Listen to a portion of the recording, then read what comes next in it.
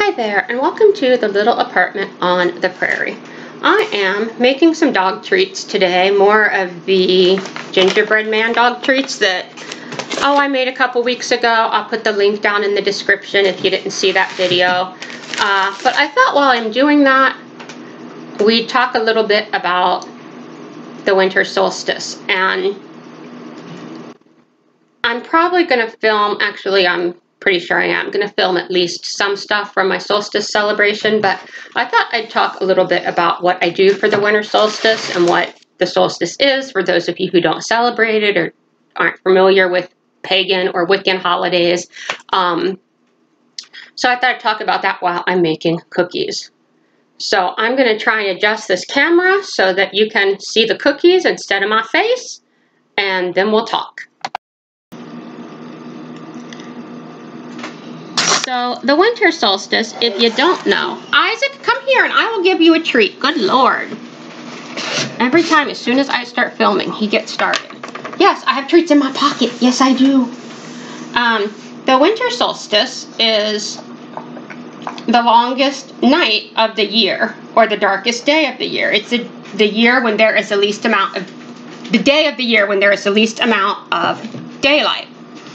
It is the first day of winter. This year it falls on December 21st.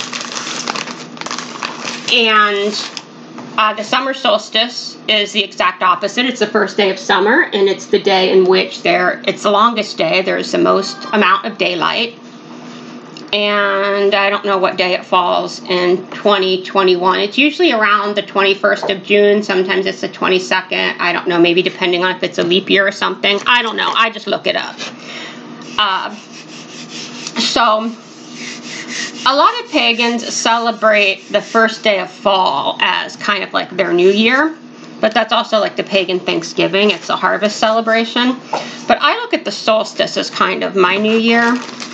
And if you look at the seasons, like in the fall, things are dying, leaves are falling off trees, the plants in the garden, like you harvest the rest of the stuff and then the plants all die and everything looks brown and dead and gone and cold and bare. And it's a great time. It's a time for letting go. But a lot of stuff is actually still happening under the surface. And sometimes you have to let go of the old stuff in order to get to the new stuff. Like the plants die, they decompose, they fertilize the earth. It allows new stuff to grow in the spring. And a lot of times things are going on under the surface that you can't even see. Like you might think all the animals are dead, but some are hibernating. And if it comes to certain, turtles or frogs or fish or whatever, some of them bury themselves in the muck at the bottom of the lake. And then the top of the lake freezes over with ice, and you would think anything in that lake would be dead, but it's not. It's dormant, until spring, and then it's alive again. And so you can't always tell, but things are going on beneath the surface. And so it's a good time to rest, kind of like the earth rests. And it's a good time to let go of the things you don't need and let things, some things need to decay. So let those things decay so that it can fertilize the ground so that new things can grow. And so this is something that I do on the solstice. It's not something that everybody does who celebrates the solstice, but something that I've done for many years is I build a fire and I burn things that I want to let go of. Generally, it's symbolic things, like some things I have burned before have been a copy of a marriage license and a copy of a divorce decree. I burned a copy of, well, actually, I think it might have been the original because it was after I no longer lived there anymore, but of a rental agreement from the apartment where I lived in Ohio where I was miserable. I've burned letters and photographs. Once I burned the originals of a bunch of poetry I'd written about a really difficult time in my life, but I made copies of the poems because I didn't want to burn my actual work.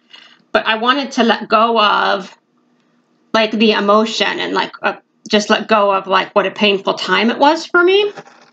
So things like that. And sometimes if I haven't really known what would be a good thing to symbolize something I wanted to let go of, I have just written a word on a piece of paper and burned that. I burned a map of Ohio a couple years after I moved to Nebraska. And it was actually the map that used to live in my glove box in my car when I was in Ohio. But, you know, it was kind of letting go of the ties that I still had to a place that was not my home anymore and was not going to be my home ever again.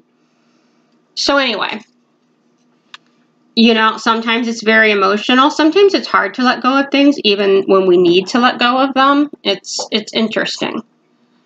But that's what I do on the solstice. And sometimes I celebrate it a day early or a day late if I can't celebrate it on the exact day, even though I feel like it's better to do it on the exact day because the energy is just a little bit different than doing it on a different day. But it's kind of like you know, a family might celebrate Christmas or Thanksgiving on a different day of the year if they can't all get together on the exact holiday. So, there's Whiskers. Hi, Whiskers. Sassy's down to sleep. She's in a drawer in the bathroom. She puts herself in there, closes the drawer, goes to sleep, takes a nap in there, and then she can open the door and let herself out.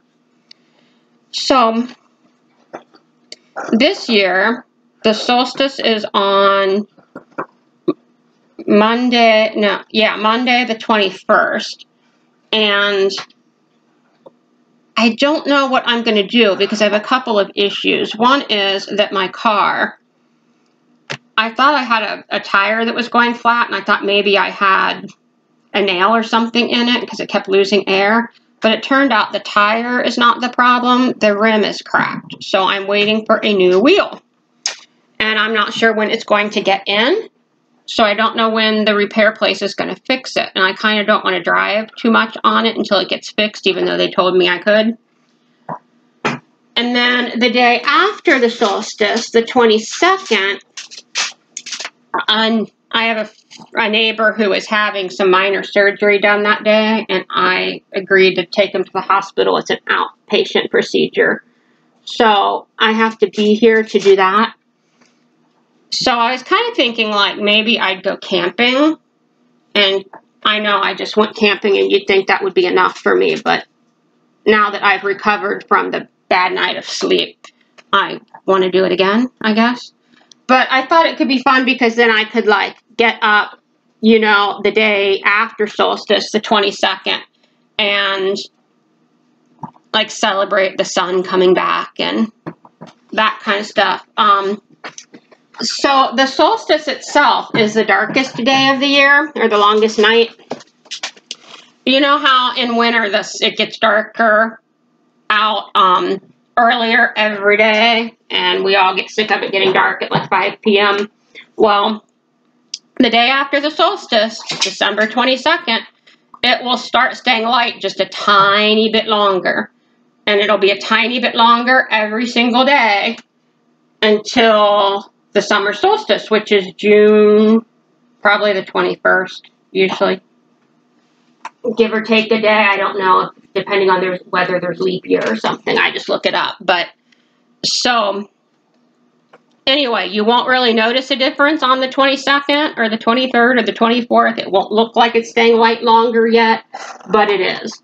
And I love knowing that. So the day after solstice is like the first day that there's more light, and so that's a day to celebrate as well. And so I thought, well, I could camp out solstice night and do like the one ritual that night on the solstice itself, and then the next morning do something to celebrate there being more light. But I have to be back here to take my neighbor to the hospital for surgery, and I don't know how my car is going to be. So then I thought maybe I'd wait and we'd go camping like for Christmas, because I don't have anything to do on Christmas. I don't really celebrate Christmas, but it's a day when everybody else does something fun, so it seems like it'd be fun to do something fun too.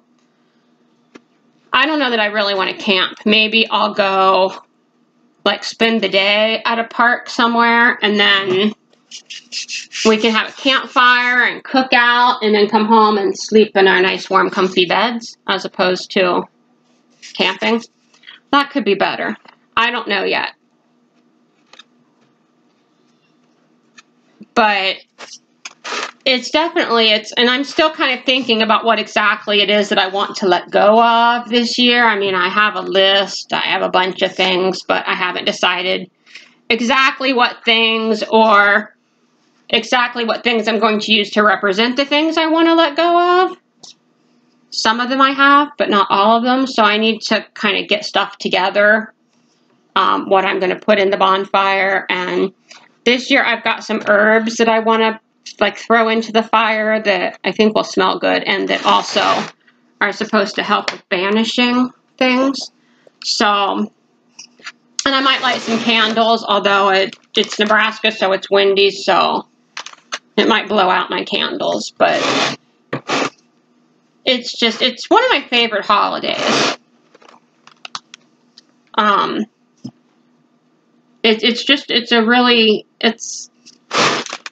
It like makes letting go of things feel good. It makes it easier to let go of stuff. There have been years that like I mentioned that one of the things that I burned one year was a map of Ohio, but it was a couple years after I moved to Nebraska. Because bring it here, Isaac.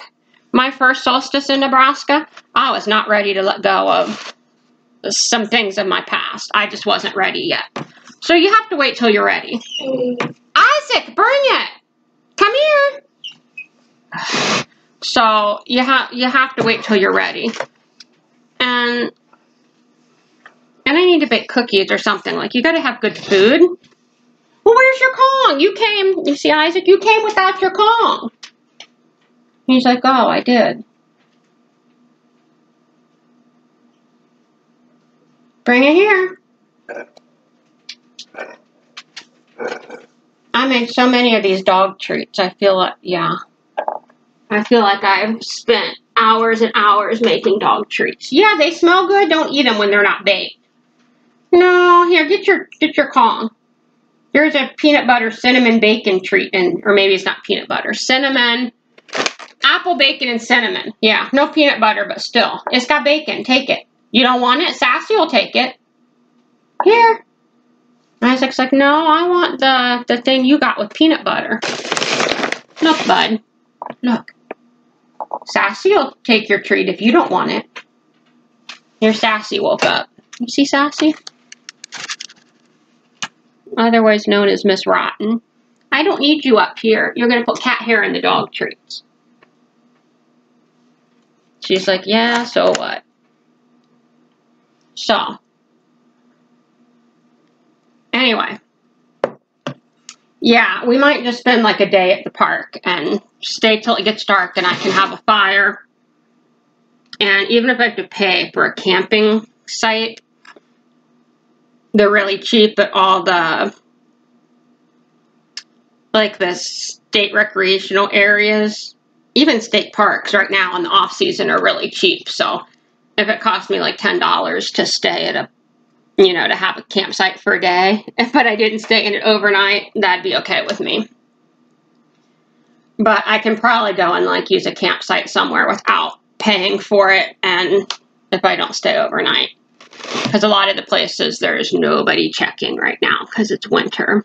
But I still feel like if I'm staying overnight, I should pay the fee because it helps support the park, and I use the park and I like the park, and I want to help support it. But I could probably go spend a couple hours in a campsite and nobody would know or care. So, like I said, I'll probably include some video of whatever I do for my solstice celebration. Maybe not all of it, but some of it. Y'all let me know what you guys are doing for the holidays. And if you're interested in seeing the solstice celebration, if you're interested in hearing more about my spiritual faith, or if that's not really what you're on this channel for and it bores you, don't forget to give this video a thumbs up if you enjoyed it. Subscribe if you haven't done so already. And everybody have a great day.